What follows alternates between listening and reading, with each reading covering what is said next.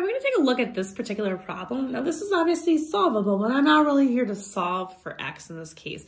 So we're doing a little bit of an introduction here with middle school math and introducing you to what the terms actually mean.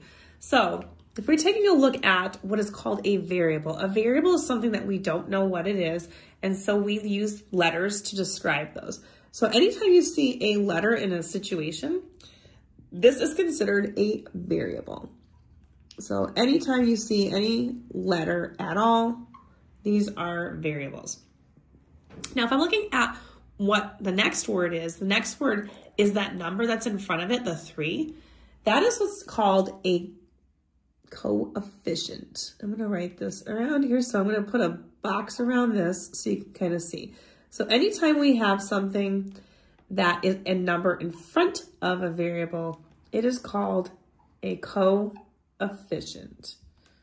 And so that is how we spell it. And that's what it is when we're looking at it. Now, obviously at the end of any equation, it has an answer with it, right? That's just your answer. So that's not anything exciting. Now, the next thing that we have here is that this 2, right? This is something that we're looking at that kind of is similar to that 8, right? It doesn't have any variable next to it, but that is what's called a constant. So that means that no matter what in this situation is happening, that's always going to be there. So I want you to think about this, what's called a constant. This is your vocabulary lesson for the day.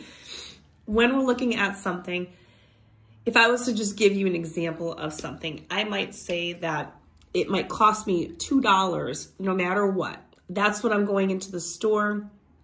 I'm going to be spending $2 because I have to get this one particular thing and it cost me $2. And then if I wanted to buy a few other things, I don't know how many I'm going to walk around and buy, but I know that it might be $3 each item. So you have the coefficient is that number that represents like the price of something.